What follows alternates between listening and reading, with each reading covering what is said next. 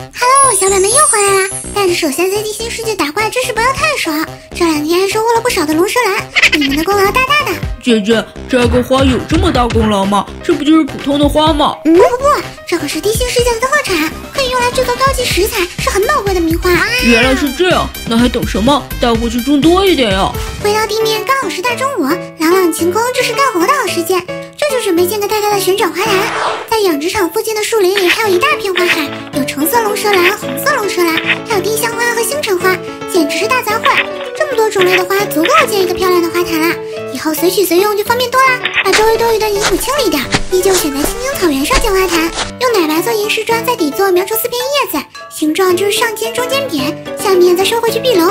姐姐，你为什么不用土块啊？土块可以直接种花，不是更方便吗？也不是不行，但这次我要做个旋转花坛，用岩石砖才能被旋转方块带动。原来是这样，那接下来怎么做呢？接下来当然是先睡个大觉啦，太阳公公都下山了，我也不能熬夜。你看凤梨都躺在床上呼呼大睡了，晚安啦。怎么这么快就天亮了？我都还没睡够呢。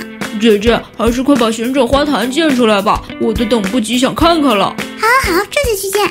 现在4片叶子密密麻麻的，有很多缝隙，转轴方块是带不动旋转的，先把有缝隙的地方一个个连接起来，旋转底盘就是这样子啦。中间空的部位可以放其他颜色的方块，增加色彩。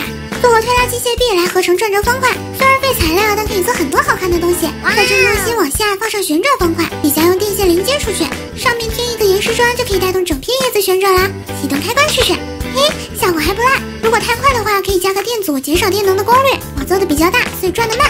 现在就可以围着花叶铺满土块啦，中间记得留一格用来浇灌，干旱的土可不会开花。上面还可以做一朵盛开的花蕾。我才刚铺完就下雨了，正好润润土地。我可不想感冒，赶紧去避避雨。终于放晴啦，土地也翻新过来，拿出地心世界带回来的龙舌兰播种上。粉色龙舌兰可以做香溢西瓜汁和香溢野萝卜，红色龙舌兰可以做香溢羊膀、香溢汉堡和烤鸡。想想就能口水，上面土坑也不能空着，就种上高高的星辰花。